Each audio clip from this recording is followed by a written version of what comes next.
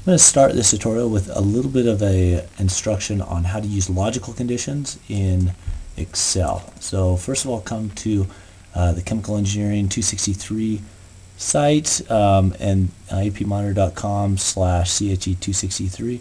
Then we're going to come to the under the Excel and VBA conditionals.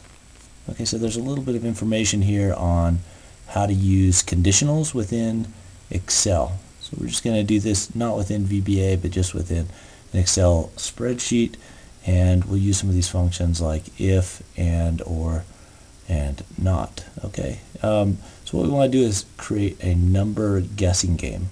So those those guessing games that you played with somebody when you were little, guess a number between 1 and 100, and then they say too high or too low. So we're going to do that with these logical conditions. And so go ahead and open up Excel. And once it opens, then go ahead and create a blank workbook. I'll go ahead and zoom in a little bit. So this is guess a number between 0 and 100. Okay. And then I'll just put this down as the guess, and we'll just give them 10 guesses, for example. So go ahead and drag this down. When you select the bottom right, it's going to drag it down to 10. Okay, and then this will be your guess.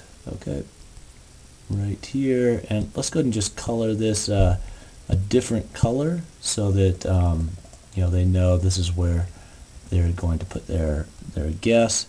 And so I'm just going to color it orange and maybe put some borders around it. Okay, and then this is the response that we'll have right here that will give the guess. Okay, so this is the, if you just rename the worksheet down here in the bottom left, the little tab, if you double click it, this will be the guess. And then go ahead and hit this plus sign and then make a new sheet, and then that will be the answer. Okay, so if we just make a new, okay, so the answer, we'll just say that's going to be 76. Okay, so we want to let them get 10 guesses and then record a response right here. So let's just go ahead and put a guess in here. I'll just put 55. Okay, so let's just first of all test if this value, and then go ahead and select your answer tab. So let me back up there. I'll say if this tab, or on this tab, if this number right here, 55, so that's guess. And if you selected a different worksheet, it's going to put guess and then the exclamation mark in front of it to let you know that that is from the guess tab, the guess worksheet. Okay, and then if that equals, so I'll just do a comparison, equals this answer. Okay, then there's going to be a true statement that I can put there, so I can put something like correct. Okay, and then if it's false, maybe I can put try again. Okay, and then hit enter. Okay, so that just says correct or try again.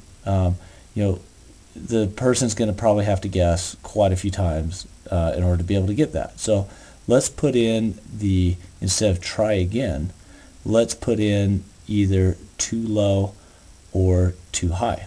Okay, so what we're going to do is just go ahead and open this up again, and I'll erase the try again. Okay, but put another if statement there.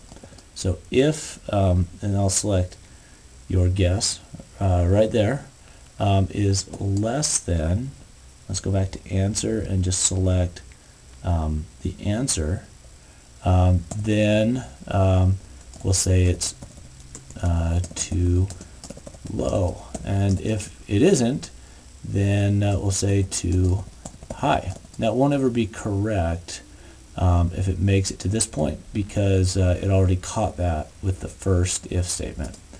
Okay, so that says too low. Okay, so let me just change this to 90 too high, and then if I change it to 76, then it says correct. Okay, so now we want to be able to give them, drag this down and be able to give them a response every time they guess. Okay, so if I drag it down right now, I've got a problem because I have some values. The answer cell is never going to change. So if you go right after the A2 and then hit F4 if you're on Windows, or Command T if you're on a Mac, then it'll make it a static reference. So it'll put these dollar signs in front of it. So I'm going to do that after this next A2 as well.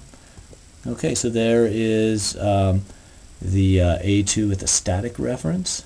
So now I can drag it down. So so let's just say I started with 50 and then guessed, let's say 80 for my next one. And when I drag this formula down, it's going to copy that formula but adjust the B3 cell to be the one right to the left of it.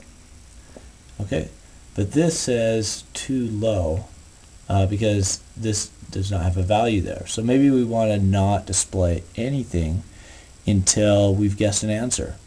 Okay, so let's go ahead and just change this. I'm going to put another if statement right here. So if this value is not equal to a blank, then we'll give it an answer. But else, let's just go ahead and return a blank. Okay, so there's too low, and then if I come over to this cell and just select it and double click now, you can see the values went away until I put a guess in. Okay, so maybe I said 78 and then 76. Okay, so there's my number guessing game. I want to show you some of the other other functions, logical functions that we can use. So I'm just going to put here true and then false. Okay, so these are booleans. It's kind of like 1, 0, true, false. So let me do the and operator here. Okay, so and if I select one comma the other, so both of those have to be true in order for it to be true. So that is going to be false.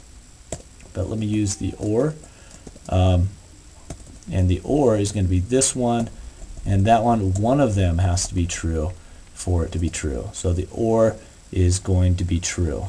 And then if I do something like equals not, then it's just going to change that so that it's going to be the opposite of what it was before. Okay, so that is just a brief review on logical conditions within Excel. And what we did was we just built a simple number guessing game.